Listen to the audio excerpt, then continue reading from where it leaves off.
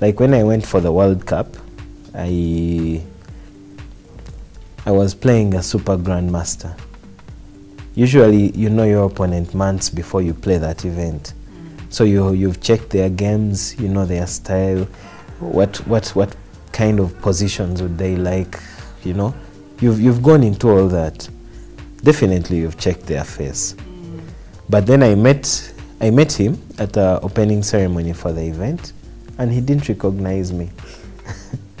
He asked me if I had come to as a fan, it's just fun, to watch the games. Then I had to tell him, no, tomorrow we play. But it's a shock, you know, because yeah, he's very strong. He's world number 4, but he should have done some research. But in his mind, he was already looking past me.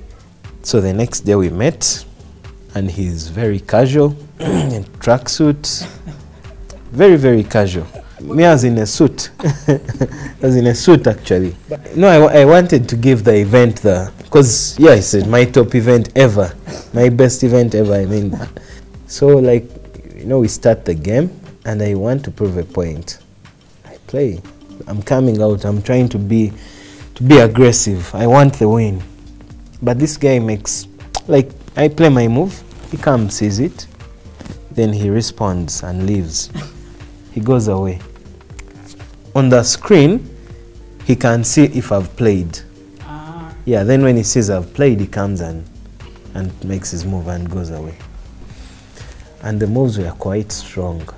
But then, around that time, he had left me at the board, and I think I'm going to lose. And I just said, no, I'm not losing this game. I'm not.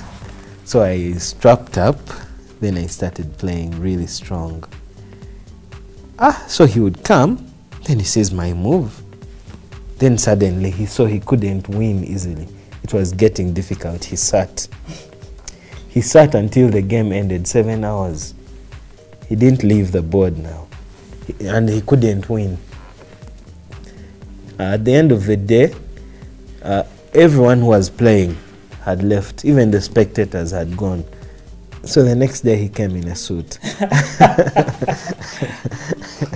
Then I told him, oh, yeah, I told him, you're smart. And he's like, I learned from you. At some point, I think I forgot that my opponent is world class. And then I made a rash decision, and he won the game.